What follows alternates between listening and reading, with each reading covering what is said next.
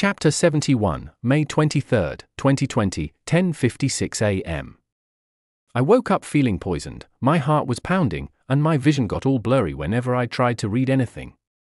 I would become far-sighted anytime I focused on an object's details.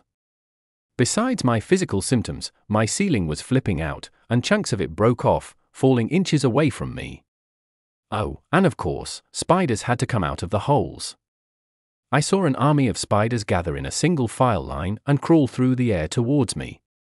Please just go away, I pleaded quietly, hoping the hallucinations would understand my pain, as crazy as that sounds.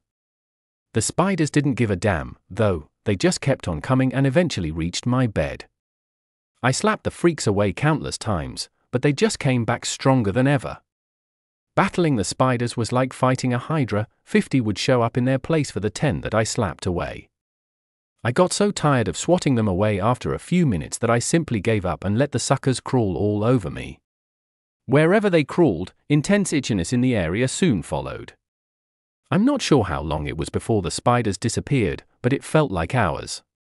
Even with them gone, I felt a tremendous sense of paranoia that made me look out the window every 2 seconds to ensure I wasn't being persecuted.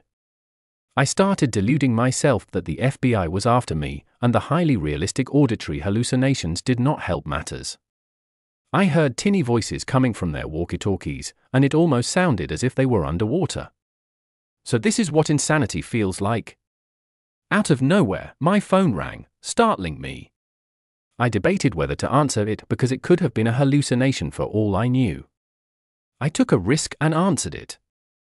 It pleasantly surprised me that Analee was on the other line.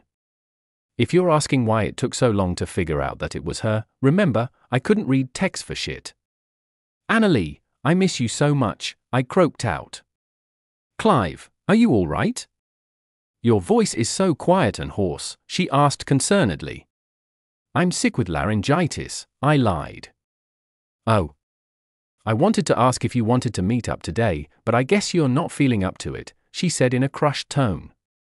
"Analee, I'm always down for meeting up. You know what's my favorite thing about you?"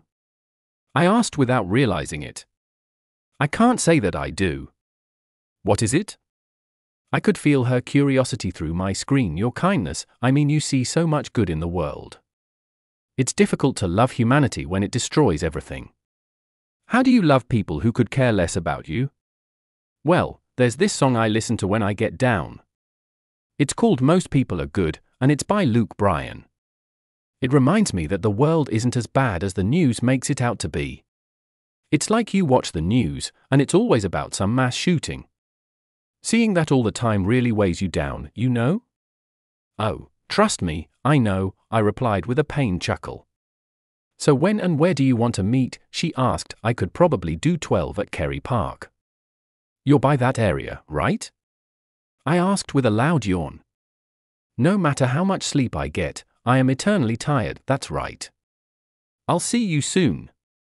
"Stay safe, Clive," she cheerfully replied. I did the dumbest thing right before hanging up. I accidentally told her I loved her. I felt like such a moron that I genuinely considered snapping my phone in half. Then something unexpected happened. I received a text from her, saying the last words I expected to hear. "I love you too,